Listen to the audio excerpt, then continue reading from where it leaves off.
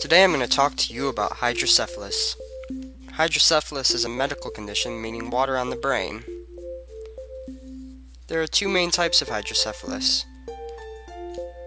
Congenital hydrocephalus, which means you were born with it, and acquired hydrocephalus, which is acquired later in life. Acquired hydrocephalus is usually acquired from head trauma, tumor, hemorrhage, meningitis, things like that.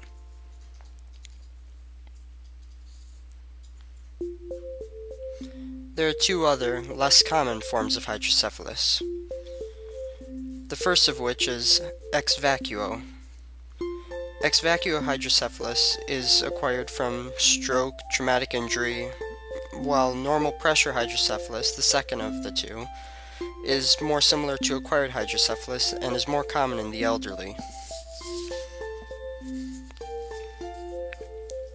There are currently two treatments, although they are not cures. The first and more common treatment is the shunt, which is a device consisting of a celastic catheter and a valve. Celastic is a combination of plastic and silicone and is used because plastic would break apart basically too easily.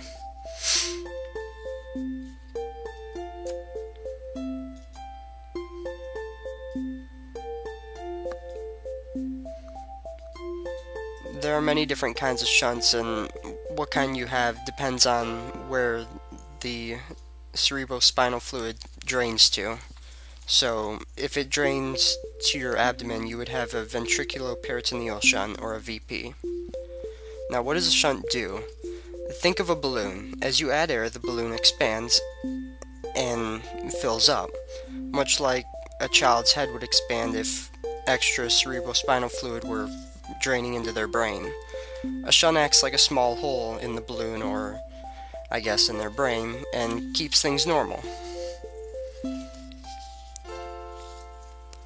With the shunt there are many complications, such as a plug in the catheter caused by tissue, infection, which is usually a staph infection, and detaching of the catheter from the shunt.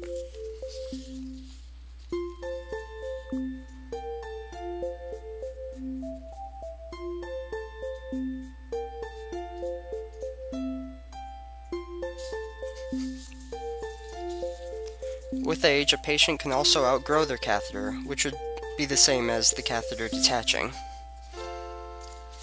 The other form of treatment is a third ventriculoscopy. This is a surgical procedure where a hole is made in the base of the third ventricle to allow CSF to flow to the subarachnoid space beneath the third ventricle and be reabsorbed. The downside to this treatment is that it can reverse itself, usually within 5 years.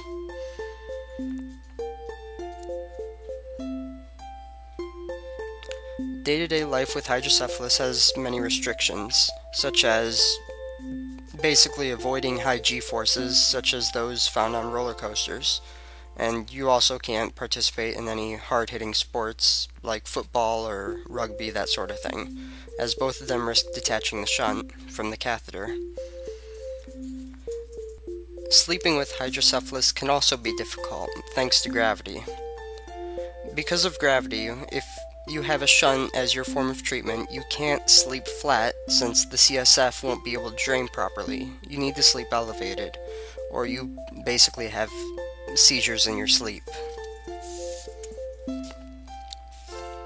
Bad weather can also greatly affect people with hydrocephalus, as the majority of them are very sensitive to the changes in the barometric pressure.